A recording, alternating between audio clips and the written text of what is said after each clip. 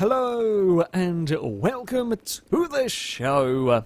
I am here on a BeamNG drive going to, well, be destroying some cars. The aim of this challenge is to have them survive. However, we are asking them to survive this drop. Now, I'm on the Stairway Mountain map. There are plenty of roads that wheel their way down this mountain. You know, there's a dirt track, there's a tarmac road, and so on. But we are going to be going straight down. Not quite vertically straight down, but towards the end it gets bloody steep. And then we're going to hit sand. Now, the task for our cars is to get to the beach and still be drivable. I'm not, however, allowed to use the brakes. I cannot slow the car down myself. Now, when it hits sand, this will slow the car down.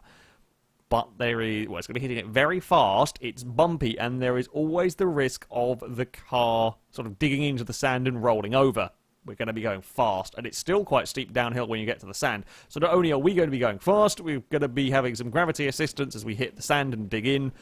The car will probably flip and cartwheel and disintegrate around. So, you know, that should be fun.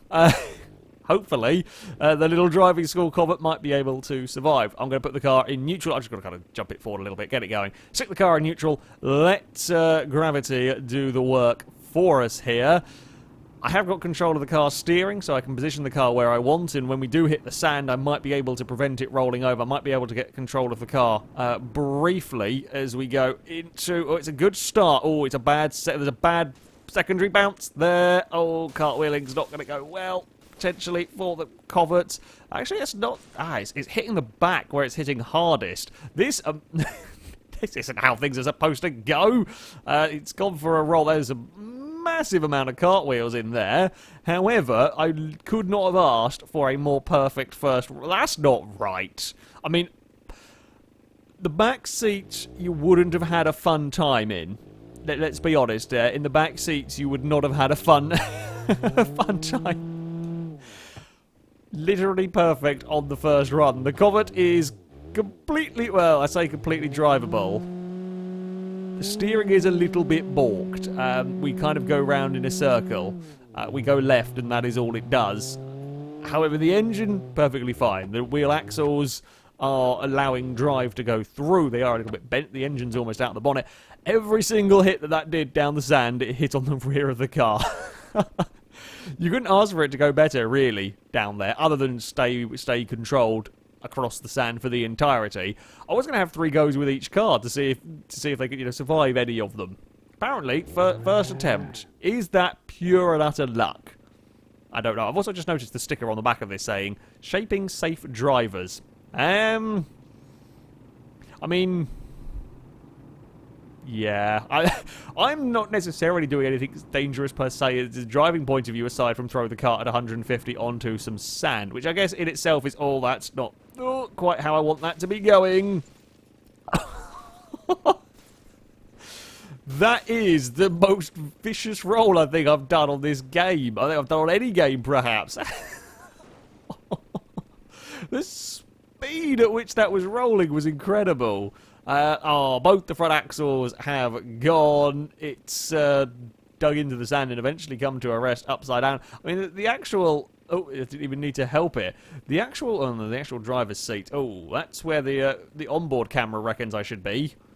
Under the map. Well, that tells you about the damage. From onboard the hood. If this one hit, the engine is technically going to run. I mean, the passenger, the way that the roof's kind of buckled upwards, the passenger's okay. You would have been decapitated just from the rolls alone. Like, the speed of those rolls were vicious. That definitely didn't survive. It's definitely did not survive the plummeting down there. Okay, one more go. One more go with the Covet. We kind of gone left side on the first run, worked pretty well. Right-hand side did not work at all. Initially it looked promising, and then we hit a bump, and then it got very airborne, and then the violent twist death roll began. So let's not go there. We'll try and go very much in the middle this time around. Oh, it's that bump again that's caught it. Ooh, okay, we're going for... No, we're going for the cartwheels again. If this lands on the engine when it's cartwheeling, that will break the front end. if it... Oh, or it can land on a front wheel like that. Yeah, it's the whole trying to protect the front of the car. In a front-wheel drive car, of course, everything's done at the front. The front must be protected at all costs. And we're not going to be drivable. With an axle gone, there's a surprising amount of fire coming out of a driving school car. With an axle gone, the diffs in this is never going to ever let it drive. Onboard camera? Well, that's kind of to the left a little bit. Roof a little bit through the head of the driver. Ooh, the rear seats are a bit squished. The back end of the car is actually at all sorts of wonky angles. We've managed to bend and twist it. So, okay, first time was pure luck. The Covet did survive it, although on subsequent runs, not quite so well. Well, it only seems right we should have a muscle car take on this course. The Moonhawk is a very, very tough vehicle. It can take a hell of a beating before it eventually gives up. However, the viciousness of the rolling that is going to take place here, I don't know. It's the drive shaft that concerns me about this. With a rear-wheel drive car, the drive shaft, like the front gets hit, the engine goes. The rear gets hit, the drive goes. I think it's going to be difficult for the Moonhawk to survive, but we shall give it a go. This one is a V10-powered Moonhawk. Not that we are going to be using the engine whatsoever. Oh no, secondary bump, secondary bounce. Oh, it's almost made it a lovely clean way down. In fact, it is going to probably, unless something very important snaps at this stage, it was nearly perfectly hit the sand and cruised its way down. I'm not I'm not sure that this might struggle to move because the rear is bent in such a way that it doesn't allow the wheels to get traction. Now, the slick tyres on this won't have much grip in the sand, but I think there might be bigger issues in this, that the rear is bent so that the wheels barely touch the ground anyway. I mean, I think that counts as a fail, perhaps, on this. It's an unusual fail. I wasn't expecting it to go like that. However... That was so nearly perfectly composed. That was so nearly perfectly composed the whole way down, and then a bent in the rear car, bent chassis essentially is what did it. The middle line through there does seem pretty safe.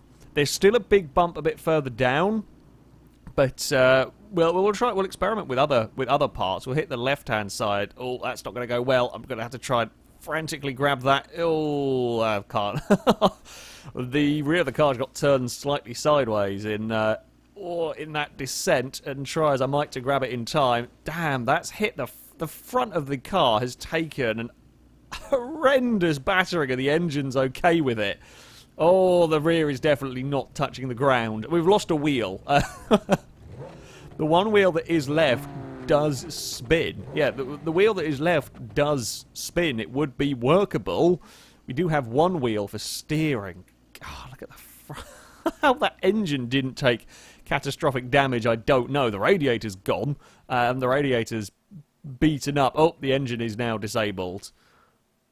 Wonder what caused the engine to disable. I don't actually... What caused that engine to fail? I mean, it looks like it should have done, but maybe over-rev with me sat there revving it and other things broken? I don't know. Either way, that engine is buggered, and the Moonhawk has definitely not survived. Right. If we are going to make it down here, I think maybe slightly to the right of the middle. We're going to try and avoid the bump that rolled this car on that first attempt. If we can avoid that bump, we will probably... potentially be okay. Because the downside with this being a race car, it's very low. Any bumps it is going to hit. Plus side of it being a race car, low centre of mass, so if it does start going sideways, it might possibly be able to get control. Oh, just... really had to fight that one. Really had to fight that one from going over, but it will come to a wrap. It's still going 50 miles an hour as it comes to the bottom of the mountain. That's how we do it. The Moonhawk survives its descent down here. A lot of fire just came out of the exhaust. Yep, the Moonhawk survives its descent down here, no problem. So it wasn't just the wheel stuck in the sand as well. Now the car is clearly driving. It was the bent up chassis. That was dicey. That was very dicey indeed. I had to really work the steering to get that one down, but the Moonhawk lives to fight another day. Well, up next, we have got a Sunburst. This all-wheel drive police spec might stand a pretty decent chance of surviving down here. It is, again, a decently tough car. We've seen this in various Destruction series, how well it holds on to a life. And being all-wheel drive, we lose a wheel, it's not a complete disaster. There will probably be some form of drive somewhere. But, again, low ground clearance, not full-on race car, but low ground clearance could prove issues across the bumps, or it could help stop it from rolling over. Although the cartwheel, oh, this is going to be a real painful hit. When it does touch back down again, everything's gone in the Sunburst. All of the axles and drive shafts. And I said if we lose a wheel, it's not going to be a complete catastrophic failure. If we lose drive shafts everywhere, that will be a problem. Amazingly, 3 wheels did just about cling on to life on the car. That's everything dead in that. Yeah, that's not good. If we have the rolls down the sand we can deal with when they're at low level, because that damage, the energy is being dissipated. When it gets airborne like that, that's... I love how the light bar's still working on the beach. When it gets the height, when it gets bounced in the air like that, when it crashes back down, that's what did the damage. There's a huge amount of force going into like 140 mile an hour hit on the ground, and that's going to just disintegrate the car. So no survival for the Sunburst on its opening attempt. We're getting pretty consistent speeds as well down here. Of course, gravity is going to be consistent, but I guess the wind resistance, the aerodynamics of the car are going to be different, so the slipperier the car, the faster it's going to be going by the time it gets down here. But everything's been getting around the 140, 150 mile an hour mark. It was a good initial hit on the sand. Oh, one wheel's gone. That's a very violent twist. I'd rather a roll than a cartwheel. No, we've lost... the engine's gone. The engine's had it. The cartwheeling was not kind enough to avoid the engine this time around. I mean, it's kept more into a car shape this time around. Oh! The wheel's gone. I think we were skimming with a bit of bodywork over there across the water. That's fantastic. It's absolutely fantastic from whatever that was. I don't know where the other wheel's gone. We are definitely losing 2 wheels. For a second I thought that was like oil dripping down. That's just when you look underneath the train slightly. Oh, is that the other wheel there? I think it is the other wheel coming down the side of the... Let's go have an investigate. Are you the first wheel that pinged off? Oh, no, you're the... bumpers rolling down. Don't know. I don't know. It might have been both wheels, I guess, that went into the bottom of the ocean, or floating on the ocean. In fact, that one there is floating. In fact, that one there is still spinning. Is the speed that it got? What debris? Oh no, it was 2 wheels that made it to the water. Brilliant. I'm liking this game. This is fun. Sunburst probably not liking it so much. That's a very broken police car. Okay. So far, tactics not working very well with this car. We've got to really keep it in the middle, I think, of the road path, whatever you want to call it, down here to try and avoid the bumps. But as soon as this car's hitting it, it's getting airborne and it's twisting so quickly, I don't have time to catch it. With the Moonhawk, I did have time to gather the car back up. No, it's going to go again. We need a low elevation roll, and that is not going to be a low elevation roll. That is going to be a complete disintegration roll there. Another wheel's going to spin and violently twist its way into the water. We're going to end up with 2 wheels on our car, one not really connected. Hey! Oh, wheels are brilliant. The good news, the first time the engine has survived on the Sunburst. Did I just see I mean, the single wheel with the drive axle does briefly spin. The diff stops it from actually getting any sort of drive, but that's not surviving there.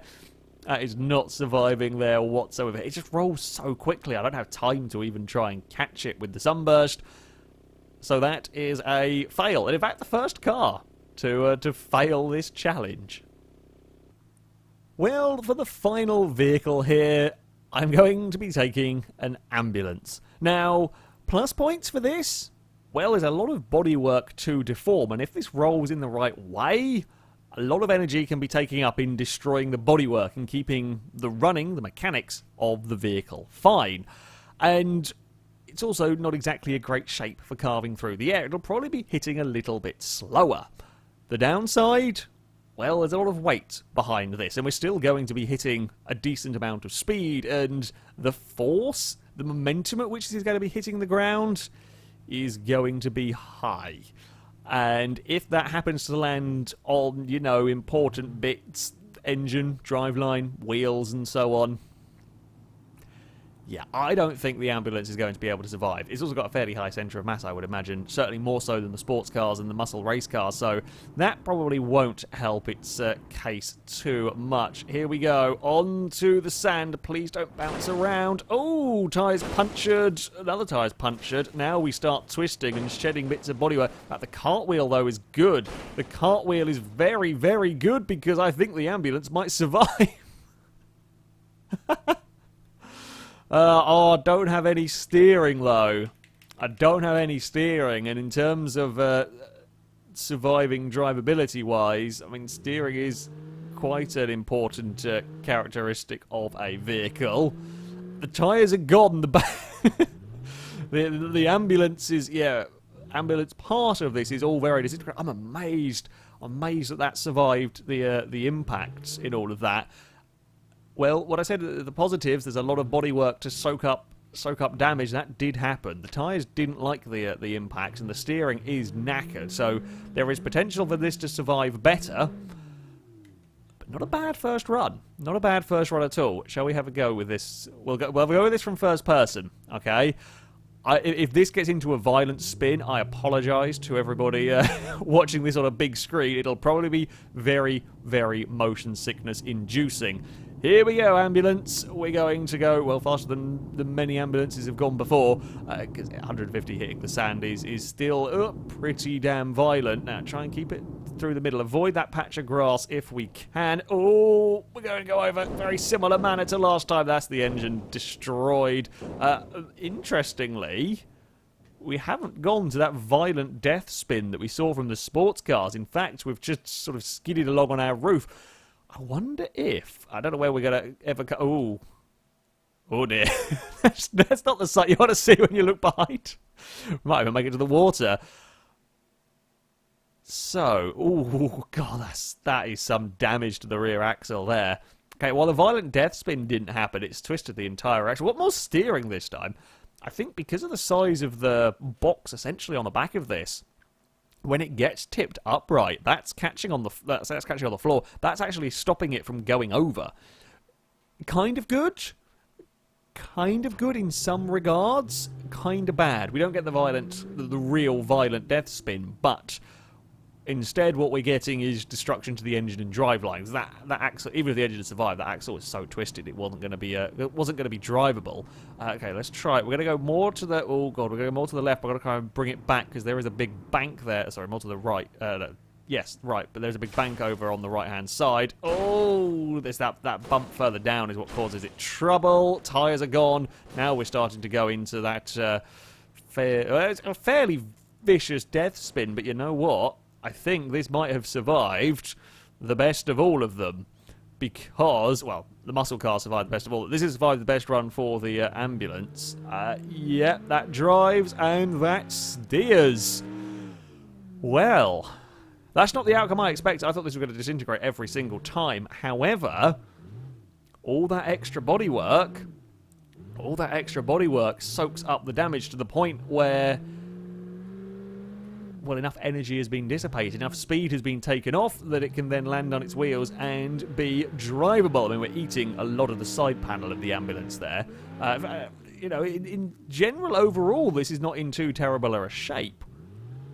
I mean, it's missing a lot of the back of it, but it could be worse. It could be worse, indeed. It's not the result that I expected. However, ambulance... pretty damn good at surviving that horrendous drop. Although the muscle car, still the best. That got down there pretty much intact. Like a couple of bent bits of bodywork, and that was it. Well, There we go. That was a look at trying to survive the horrendously dangerous drop. A lot of fun. I highly recommend this this map. I'll stick a link to it in the description and a link to the FailRace Motorsport muscle car as well, so you can download them, have a go with them yourself. But that's going to be it from me. Thank you very much for watching, and until next time, goodbye.